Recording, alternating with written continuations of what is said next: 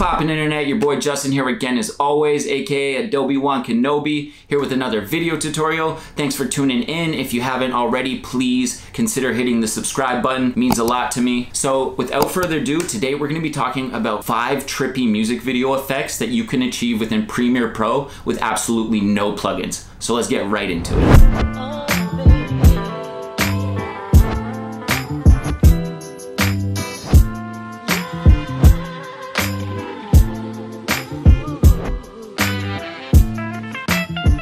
Alright, so the first effect we're going to be talking about today is the echo effect. Okay, so now that you're in Premiere Pro, go over to your effects channel and search for echo, drop that on your clip, and you'll see you have a few different options here. You've got echo time, number of echoes, starting intensity, decay, and echo operator. So because this effect increases the exposure of the clip, I'll usually set the echo operator to maximum because it sort of just counteracts that. All right, so echo time is the amount of time in between echoes. Number of echoes is obviously how many times it will be repeating. So you'll notice when I play it back, there's sort of a stream of repeating elements, kind of like an echo would be with audio. And finally, it's cool to play around with the keyframes. I like to keyframe the echo time, so it starts normal, and then over time, it adds more echoes. It looks really cool in my opinion.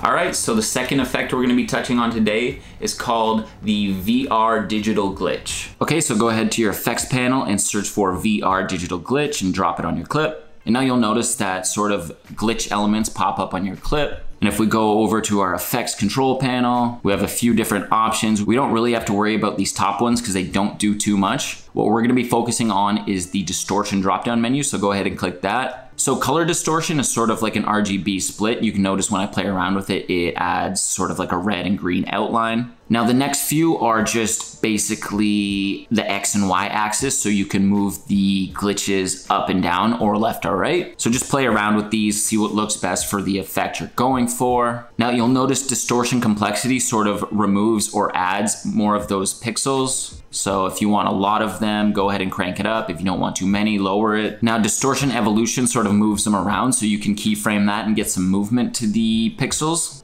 And again, if you want to keyframe these, go ahead. It looks pretty cool when the pixels are moving around. Just sort of gives you a glitchy effect. All right, so coming in at number 3 is the change color and leave color effect. These are actually 2 different effects, but for the sake of having a top 5, I combine them together. So let's get into it. All right, so the first one we're gonna be looking at is change color. So go to your effects panel and search up change color. Now, if you go over to your effects control panel, you'll notice you have a color picker. So go ahead, click that, and then pick the most predominant color in your scene. For me right now, it's purple. And then you'll notice if we play around with the hue transform, the color starts to switch, but it's only in a specific part of the video. So we're gonna wanna go down and crank up the matching tolerance. And now you'll notice if we play around with the hue transform again, the entire scene is changing. So if we set it at 0, hit a keyframe, move it over a bit, and then change that hue transform value, we will have a smooth color change throughout the entire video. All right, so the next one we have is leave color. So drop that on your clip and you'll notice we have a color picker as well. Select the color from the scene that you want to isolate. For me, it's the green bikini here on this girl. And then we're gonna select the drop-down menu beside match colors and change it from using RGB to using hue. This is just going to make sure the program knows that we wanna isolate all greens, not the specific color that we chose. And now go up to amount to decolor. This is gonna basically make anything that's not the color you selected black and white. And then you can play around with your tolerance, and that just sort of is fine tuning. All right, so number 4 on the list today is an effect called VR Chromatic Aberrations. All right, so go ahead and search for VR Chromatic Aberrations, drop that on your clip. So this one's basically like another RGB split, but you have a lot more control over it. We can affect the reds, and it's sort of distorting them as opposed to just shifting them. It's kind of rounding them out, which gives you a lot more control than a regular RGB split. And I find it really nice to keyframe the point of interest so you get kind of a moving RGB split. If you notice I play it here, it sort of starts off really wacky and then kind of gets back to normal.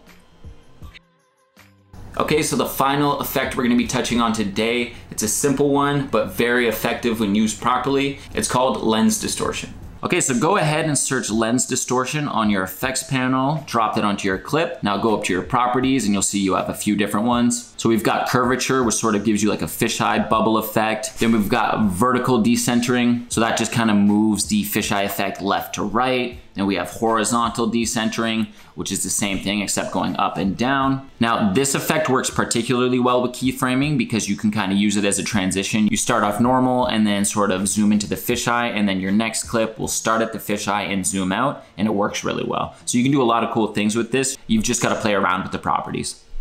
And there you have it, folks. 5 trippy music video effects that you can achieve instantly inside Premiere Pro with no plugins. Let me know what your favorite one was in the comment below. If you enjoyed the video, hit the thumbs up. And finally, if you want weekly content, hit that subscribe button. Thanks a lot. Peace.